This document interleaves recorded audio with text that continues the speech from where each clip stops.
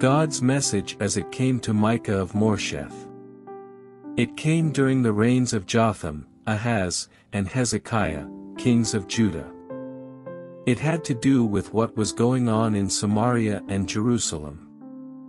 Listen, people, all of you. Listen, earth, and everyone in it. The Master, God, takes the witness stand against you.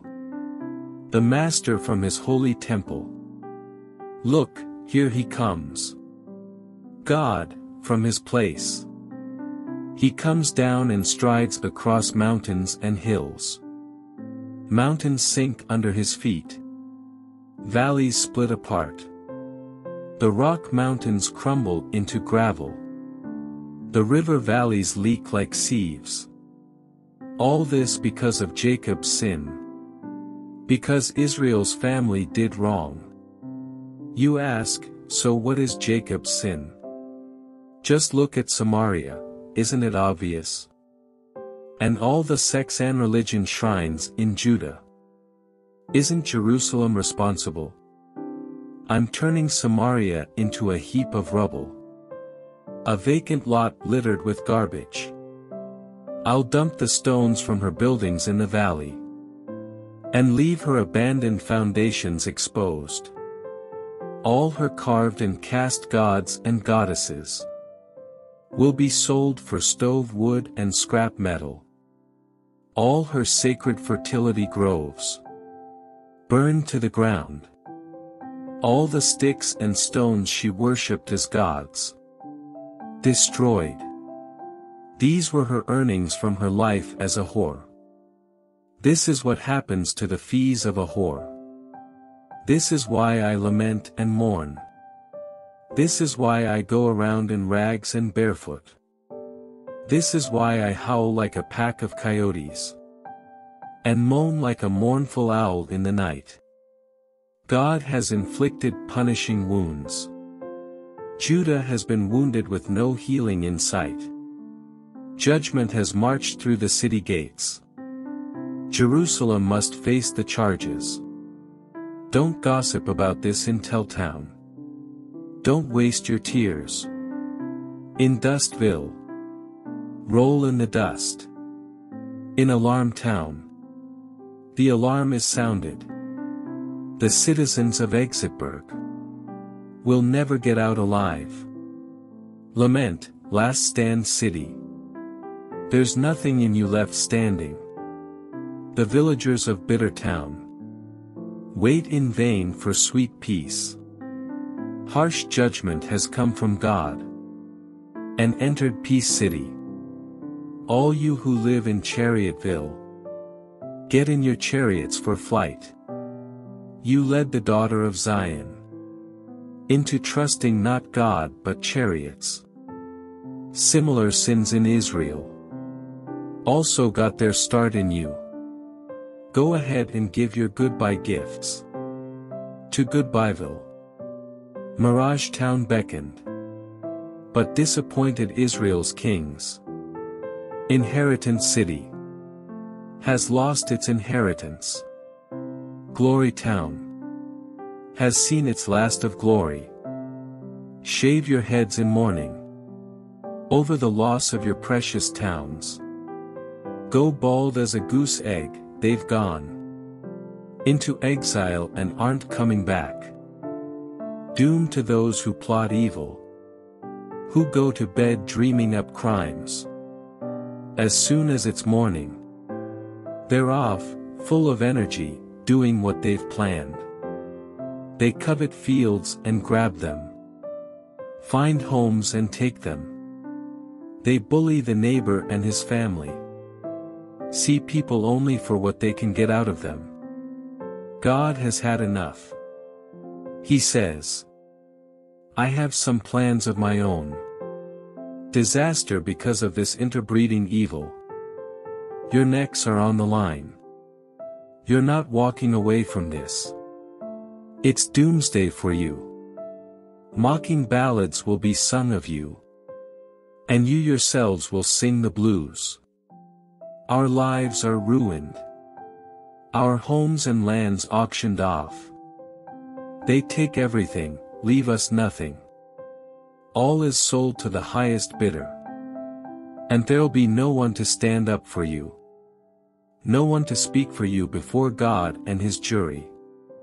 Don't preach, say the preachers. Don't preach such stuff. Nothing bad will happen to us. Talk like this to the family of Jacob. Does God lose his temper? Is this the way he acts? Isn't he on the side of good people? Doesn't he help those who help themselves? What do you mean, good people? You're the enemy of my people. You rob unsuspecting people. Out for an evening stroll. You take their coats off their backs. Like soldiers who plunder the defenseless. You drive the women of my people out of their ample homes. You make victims of the children, and leave them vulnerable to violence and vice. Get out of here, the lot of you. You can't take it easy here. You've polluted this place. And now you're polluted, ruined. If someone showed up with a good smile and glib tongue, and told lies from morning to night, I'll preach sermons that will tell you how you can get anything you want from God. More money, the best wines, you name it. You'd hire him on the spot as your preacher. I'm calling a meeting, Jacob. I want everyone back, all the survivors of Israel. I'll get them together in one place. Like sheep in a fold, like cattle in a corral. A milling throng of homebound people. Then I, God, will burst all confinements. And lead them out into the open. They'll follow their king. I will be out in front leading them. Then I said, listen, leaders of Jacob, leaders of Israel. Don't you know anything of justice? Haters of good, lovers of evil. Isn't justice in your job description? But you skin my people alive. You rip the meat off their bones. You break up the bones, chop the meat, and throw it in a pot for cannibal stew. The time's coming, though, when these same leaders will cry out for help to God, but he won't listen. He'll turn his face the other way. Because of their history of evil. Here is God's message to the prophets. The preachers who lie to my people. For as long as they're well paid and well fed, the prophets preach, isn't life wonderful? Peace to all. But if you don't pay up and jump on their bandwagon, their God bless you turns into God damn you. Therefore, you're going blind. You'll see nothing. You'll live in deep shadows and know nothing. The sun has set on the prophets. They've had their day, from now on it's night. Visionaries will be confused. Experts will be all mixed up. They'll hide behind their reputations and make lame excuses to cover up their God ignorance. But me, I'm filled with God's power. Filled with God's spirit of justice and strength. Ready to confront Jacob's crime and Israel's sin. The leaders of Jacob and the leaders of Israel are leaders contemptuous of justice, who twist and distort right living. Leaders who build Zion by killing people, who expand Jerusalem by committing crimes. Judges sell verdicts to the highest bidder. Priests mass market their teaching. Prophets preach for high fees. All the while posturing and pretending. Dependence on God. We've got God on our side. He'll protect us from disaster. Because of people like you, Zion will be turned back into farmland. Jerusalem end up as a pile of rubble. And instead of the temple on the mountain, a few scraggly scrub pines. But when all is said and done, God's temple on the mountain, firmly fixed, will dominate all mountains.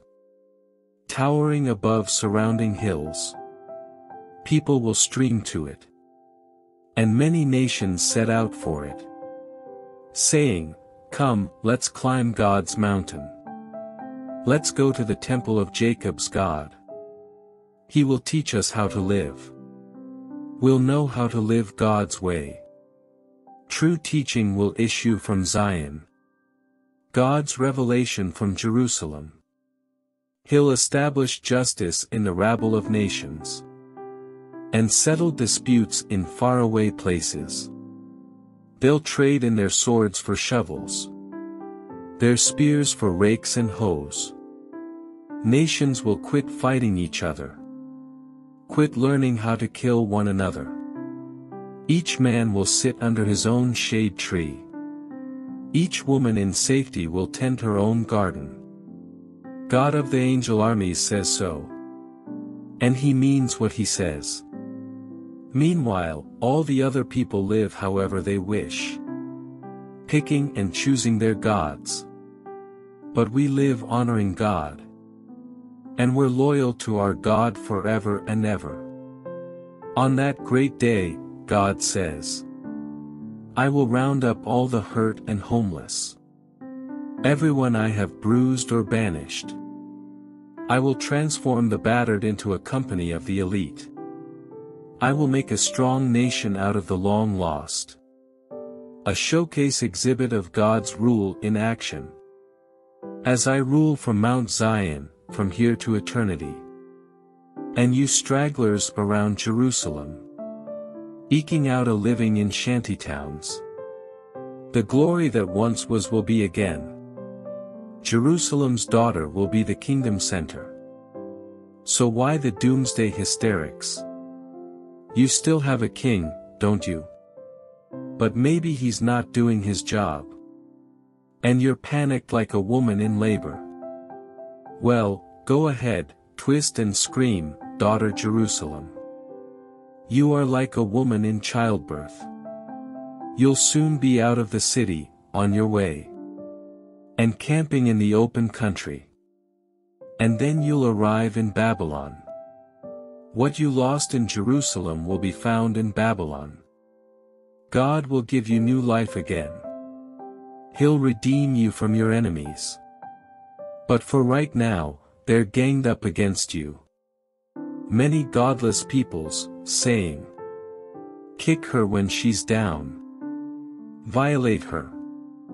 We want to see Zion grovel in the dirt. These blasphemers have no idea what God is thinking and doing in this. They don't know that this is the making of God's people. That they are wheat being threshed, gold being refined. On your feet, daughter of Zion. Be threshed of chaff. Be refined of dross. I'm remaking you into a people invincible. Into God's juggernaut to crush the godless peoples.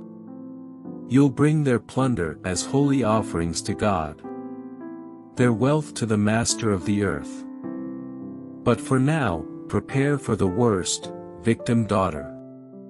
The siege is set against us. They humiliate Israel's king, slapping him around like a rag doll. But you, Bethlehem, David's country, the runt of the litter, from you will come the leader, who will shepherd rule Israel. He'll be no upstart, no pretender. His family tree is ancient and distinguished. Meanwhile, Israel will be in foster homes, until the birth pangs are over and the child is born, and the scattered brothers come back home to the family of Israel. He will stand tall in his shepherd rule by God's strength, centered in the majesty of God revealed. And the people will have a good and safe home, for the whole world will hold him in respect. peacemaker of the world. And if some bullying Assyrian shows up, invades and violates our land, don't worry. We'll put him in his place, send him packing, and watch his every move. Shepherd rule will extend as far as needed to Assyria and all other Nimrod bullies. Our shepherd ruler will save us from old or new enemies, from anyone who invades or violates our land. The purged and select company of Jacob will be like an island in the sea of peoples. They'll be like dew from God, like summer showers, not mentioned in the weather forecast, not subject to calculation or control. Yes, the purged and select company of Jacob will be like an island in the sea of peoples, like the king of beasts among wild beasts, like a young lion loose in a flock of sheep, killing and devouring the lambs, and no one able to stop him. With your arms raised in triumph over your foes, your enemies will be no more. The day is coming, God's decree, when there will be no more war. None. I'll slaughter your war horses and demolish your chariots. I'll dismantle military posts and level your fortifications. I'll abolish your religious black markets, your underworld traffic in black magic. I will smash your carved and cast gods, and chop down your phallic posts. No more taking control of the world, worshipping what you do or make. I'll root out your sacred sex and power centers, and destroy the God-defiant. In raging anger, I'll make a clean sweep of godless nations who haven't listened. Listen now, listen to God, take your stand in court. If you have a complaint, tell the mountains. Make your case to the hills. And now, mountains, hear God's case. Listen, jury earth. For I am bringing charges against my people. I am building a case against Israel. Dear people, how have I done you wrong?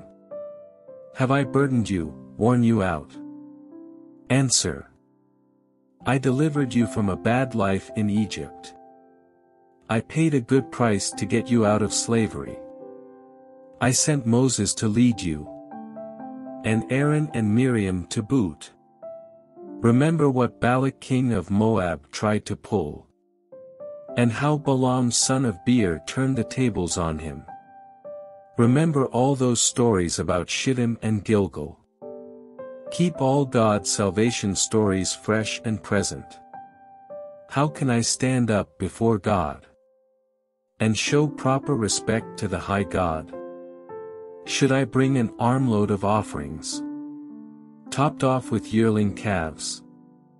Would God be impressed with thousands of rams, with buckets and barrels of olive oil? Would he be moved if I sacrificed my firstborn child, my precious baby, to cancel my sin? But he's already made it plain how to live, what to do, what God is looking for in men and women. It's quite simple: do what is fair and just to your neighbor. Be compassionate and loyal in your love. And don't take yourself too seriously. Take God seriously. Attention! God calls out to the city. If you know what's good for you, you'll listen. So listen, all of you. This is serious business. Do you expect me to overlook obscene wealth you've piled up by cheating and fraud? Do you think I'll tolerate shady deals and shifty scheming? I'm tired of the violent rich bullying their way with bluffs and lies. I'm fed up. Beginning now, you're finished. You'll pay for your sins down to your last cent. No matter how much you get, it will never be enough. Hollow stomachs, empty hearts. No matter how hard you work, you'll have nothing to show for it. Bankrupt lives, wasted souls. You'll plant grass, but never get a lawn. You'll make jelly, but never spread it on your bread. You'll press apples, but never drink the cider. You have lived by the standards of your king, Omri, the decadent lifestyle of the family of Ahab. Because you've slavishly followed their fashions, I'm forcing you into bankruptcy. Your way of life will be laughed at, a tasteless joke. Your lives will be derided as futile and fake. I'm overwhelmed with sorrow, sunk in a swamp of despair. I'm like someone who goes to the garden to pick cabbages and carrots and corn, and returns empty-handed, finds nothing for soup or sandwich or salad. There's not a decent person in sight. Right living humans are extinct. They're all out for one another's blood. Animals preying on each other. They've all become experts in evil. Corrupt leaders demand bribes. The powerful rich make sure they get what they want. The best and brightest are thistles. The top of the line is crabgrass. But no longer, it's exam time. Look at them slinking away in disgrace. Don't trust your neighbor. Don't confide in your friend. Watch your words. Even with your spouse. Neighborhoods and families are falling to pieces. The closer they are, sons, daughters, in-laws, the worse they can be. Your own family is the enemy. But me, I'm not giving up. I'm sticking around to see what God will do. I'm waiting for God to make things right. I'm counting on God to listen to me. Don't, enemy, crow over me. I'm down, but I'm not out. I'm sitting in the dark right now. But God is my light. I can take God's punishing rage. I deserve it, I sinned. But it's not forever. He's on my side. And is going to get me out of this. He'll turn on the lights and show me his ways. I'll see the whole picture and how right he is. And my enemy will see it too. And be discredited, yes, disgraced. This enemy who kept taunting. So where is this God of yours? I'm going to see it with these, my own eyes. My enemy disgraced, trash in the gutter. Oh, that will be a day. A day for rebuilding your city. A day for stretching your arms, spreading your wings. All your dispersed and scattered people will come back. Old friends and family from faraway places. From Assyria in the east to Egypt in the west. From across the seas and out of the mountains. But there'll be a reversal for everyone else, massive depopulation. Because of the way they lived, the things they did. Shepherd, O God, your people with your staff. Your dear and precious flock. Uniquely yours in a grove of trees. Centered in lotus land. Let them graze in lush Bashan. As in the old days in green Gilead. Reproduce the miracle wonders of our exodus from Egypt. And the godless nations, put them in their place.